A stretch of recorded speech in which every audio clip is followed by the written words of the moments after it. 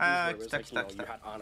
これさっきアナゼに出ないんですかって言ってたんだけど、だいたいアナ出るときはルシオアナかブリアナですね。これがバックラインてか専門用語でバックラインっていうのがこのサポジンプラス DPS1 人、もしかしたら例えばこれがキャスディだったらバックラインがキャスディ、アナ、ブリギッテ、ブリアナ、キャスディがバックラインっていうんだけど、まあ、バックラインなかったらキャスディとかいなかったらこれはいないじゃん。どっちもだいぶキャラだから、まあ、バックラインここって感じ。でも正直言うよ、俺バイオレットめちゃくちゃ推してるけど、いやルシオ怪しいよこの人の。こいつのルシオやっぱ自我が強すぎて怪しい。かなり怪しい。怪しい方ではあるけど、まあゲームのコール、マクロコールがうまいから多分ルシオでもいい。あ、ブリになった。ちなみにブリはマジでうまい。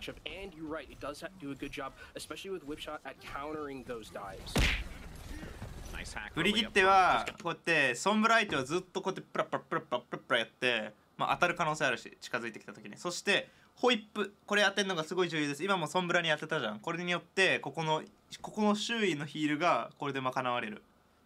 当てるのがすごい大切。何してんの？ピング？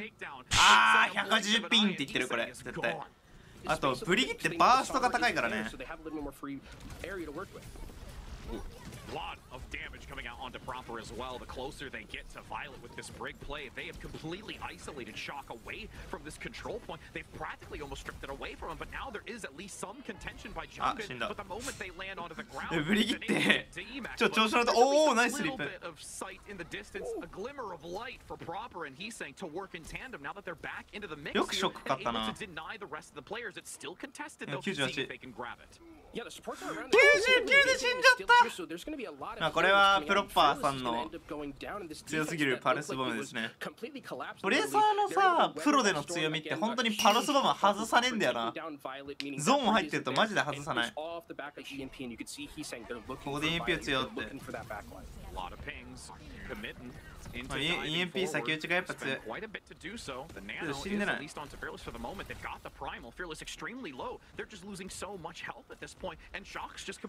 EMP とナノ交換、まあ悪くないのかな。どうなんだろう。いやラリーも使ってるね。ショック。これはヒューストンが有利かな。でも最強の人にナノをつけたらワンチャンがある。あらアラが最強です。ごめん、シュウが最強でした。えぐいなスリープ。さっきも当ててたよね。いやこの俺正直この構成大好き。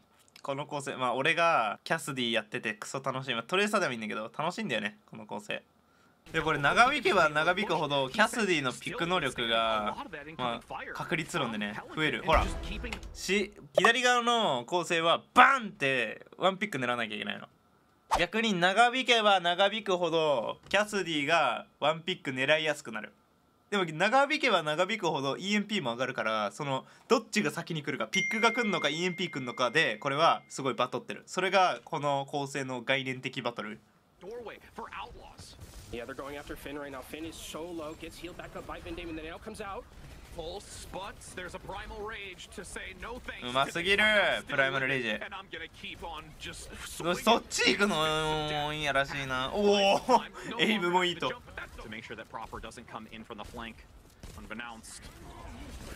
一瞬だ。いやこれベイトしてたんだよね。これ絶対 EMP やんの分かってて、これ絶対 EMP した瞬間にナノつけて耐えて、その後ラリーでもう一回耐えるみたいな動きしたかったと思うヒューストンは。でも見てこの一瞬で死ねこいつ。見て穴して俺ああ死んじゃったみたいな。ハイヤシルの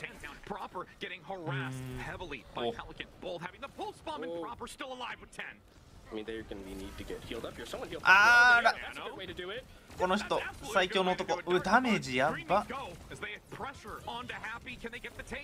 うわでもウルト結構入ってるよ。self-destruct as well. The shield comes up though. Violet denies the execution onto that second support as Proper still just holding position in the back and rounding the flank. ディーバの弱み出ました。これウィンストンだったらワンチャンあった。ナノウィンストンが強いんで、ナノトレなんてうんちなんだよね、正直。俺もうウィンストンの嵐能力の方が圧倒的に高い、ディーバより。There's one last attempt that's going to be from Shock. They have the spawn advantage, but they really need to try and get focus fire onto Houston. That EMP is going to be コーチギャップをちょっと今は感じている。構成負けしてるもん。おー、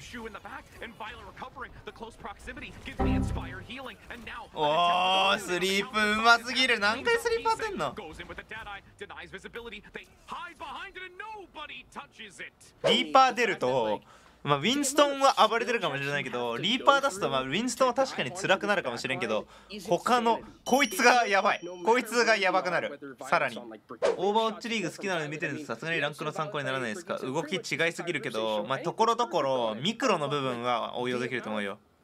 この2チームって結構因縁なんだけど、まずなぜ因縁かっていうと、このバイオレットっていう選手、去年まで4年間ショックにいました。4年間で、まあ、移籍したって感じ、ヒューストンに。そして世界大会ショックに2連覇したことがあって、その時に当時は2連覇した時のコーチがこのクラスティ、この今ショックのヘッドコーチの人とジャンクバック、この人今はヒューストンのヘッドコーチやってるんですよ。だからヘッドコーチ同士も仲良くて、師匠じゃないけど一応上司部下だったんだよ、この人は。そして上司に歯向かって今やってるわけよ。だから考え方もお互い分かってんの、どういう傾向なのかとか。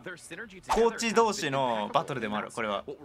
ちなみに俺の勝手な憶測なんですけど、バイオレットなんで移籍したかっていうと、ヒューストンアウトローズめちゃくちゃ年収高いです。めちゃくちゃ金出ます、このチーム。マジで金しかないです、このチーム。あざっす。俺も行きたかった。あざっす。ショックは2連覇してるのに結構ケチ。でも攻めは守りか、守りキャスディじゃないんだ、逆に。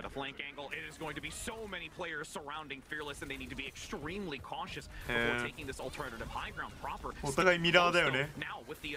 キリコだ。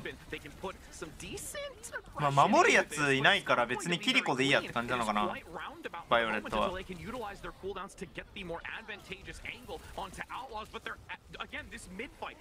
やっぱさ、フィアレスこの人やっぱちょっと別格にうまいな、ウィンストン。ほら今のとかテクくない？今のテクくない？俺もうめっちゃ笑ってるもん、テクすぎて。俺がアフレコする。右上、でもスリーパーあるかも。俺避けるわ。おお、イージーイージー。よー、ザコオッツって言ってます、これ。あー。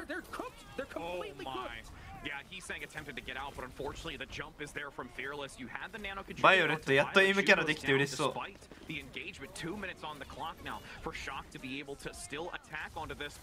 オレット集中モードの顔だ、これ。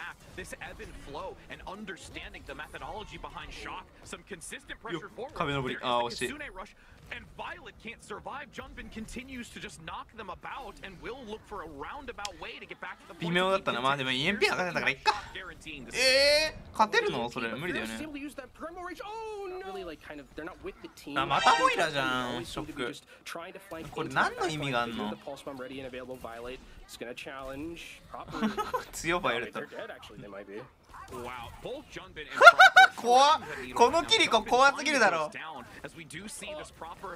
ああ屈伸してる。お前世界一位、俺が世界一位だわって。ちなみに海外では日本だけだよ、本当にこんな厳しいのは。なんで下打ちってあんな BM なんだろう、日本では。あんまだよ。なんかされても何も思わなかったもん、俺最初は。でもなんか日本に配信始めてから下打ちをすごい俺も意識するようになった。されたらムカつく。文化的な何かが。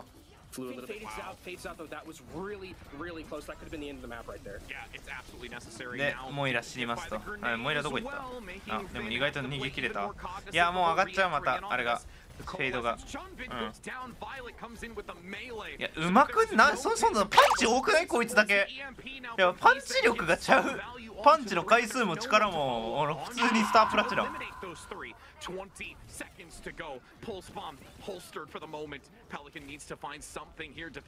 モイラ意味グーグル。クラスティに DM 送ろうかな。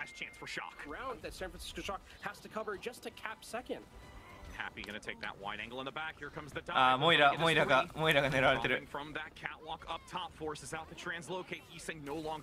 撃てないもん、モイラ乗るとどうせすぐハックされるから。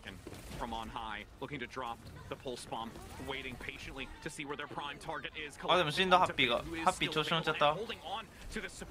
あー、これソンブラ消えた瞬間クソモイラ強いね。これ見て、多分モイラウルトで押し切るよこれ。もうエリアガンドリサラリーマン。いやでもキル取れてないからワンチャン負けですこれ。なんでディーバなんだろう、なんでモイラなんだろう。なんかこれも生き延びることによって偉い EMP が上がる。でもプロッパー MVP 強すぎる。 MVP がキャリーしました。でこれ耐えてたらナノも上がって EMP も上がってこっちなんもない状態だったから勝ってたんだよな。でも MVP が強かったです。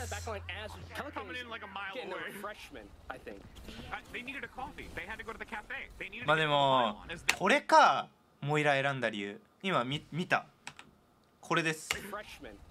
ソンバラ選んでる、これです。EMP をシフトで避けれる。それだけのためにモイラ選ぶ。でもそれ以外が弱すぎるもん。確かにここでは死んでないけど他のやつが死ぬんだよね。別にモイラ知らなくても他のやつは死ぬんだよ。はい、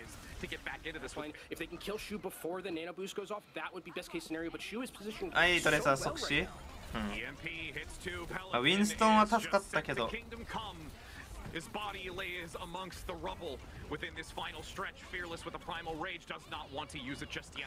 ちなみにチームでこういうストーンブラ構成とかやりたいとき EMP 打つとき打つ前です。打つ3秒前にトレーサー狙ってって言いましょうとか、誰かキリコ狙ってトレーサー狙って敵のソンブラ狙ってみたいな。それで打った瞬間にみんなでフォーカスすると一瞬で死ぬんで、ちゃんと打つ前にこれ普通にデュオとかでもいいか。例えばトレソンでデュオしてるときに俺 EMP 打つからトレーサー狙おう、はい3、2、1って言ってトレーサーをちゃんと狙えるようにしたらすごいコミュニケーションもやりやすくなります。あー、やっぱアナ浮くよね。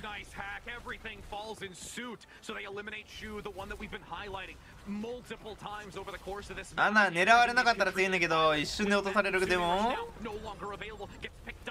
強い。あー強い。何モイラのウルト、何それ、うんこの塊やん。意味ねえやんそれ。あれでもエリアめっちゃ取れてる。めっちゃ意味あるかも。めっちゃ意味あったかも。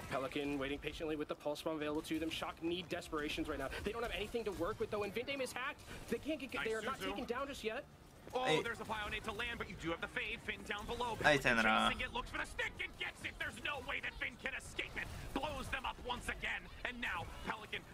モイラってなんだよほんと。何そのピック。グラスティちゃうでしょこれは。マジ変な薬物でもお酒飲みすぎだよ。